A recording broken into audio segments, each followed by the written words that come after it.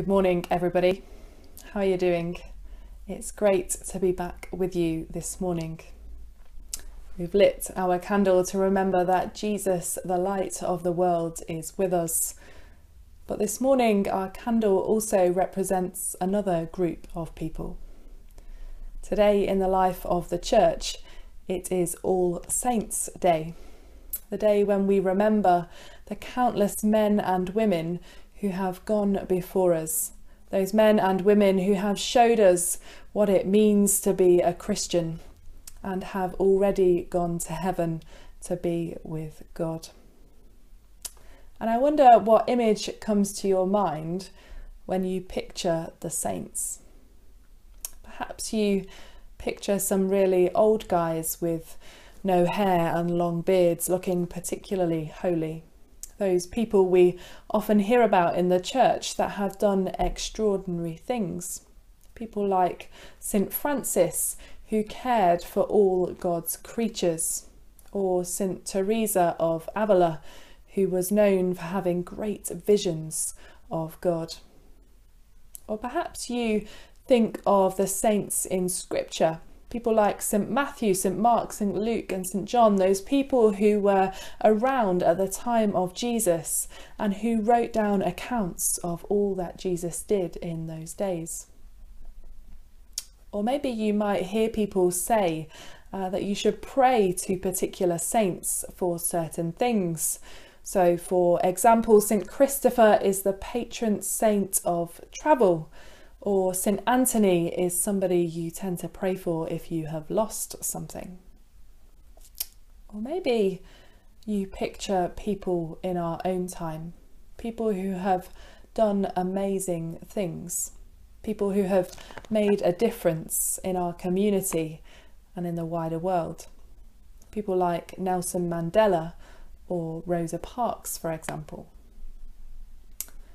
I found it really interesting over these months of lockdown that we now talk about key workers, those people whom we wouldn't be able to live without, and without whom our society wouldn't be able to run in the way that it does. Your teachers are listed as key workers. I'm even listed as a key worker.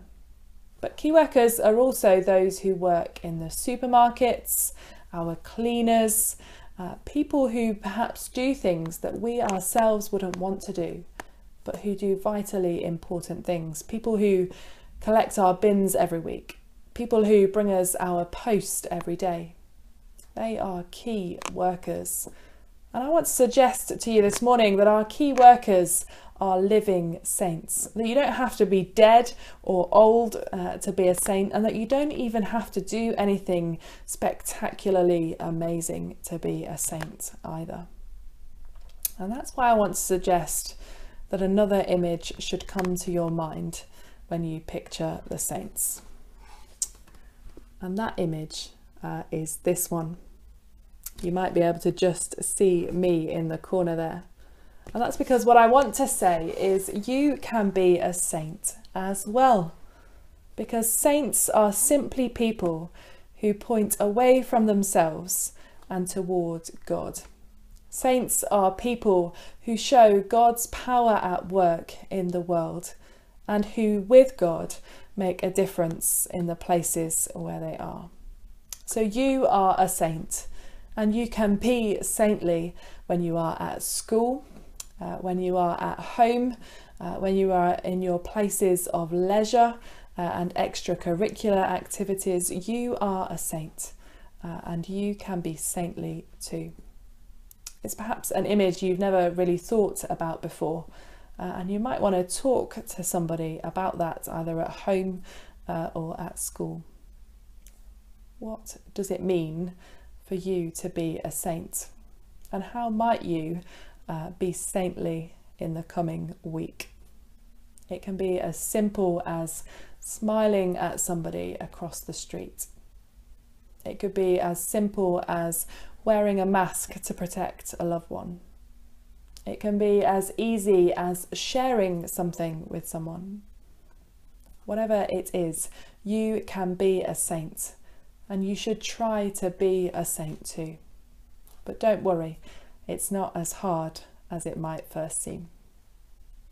One of the ways in which we can become saints is to ask God for the strength to do his will, to do the things that he wants us to, so that we might show his love to others. So let's pray for that strength now. Father God, we thank you for the saints of old, for those men and women down the ages who have shown us what it means to love you and to love our neighbour. Help us in our own time, in the here and now, to be your saints, to be people who shine your light and share your love. Give us the strength and the grace to do those simple and yet profound tasks. In Jesus' name we pray. Amen.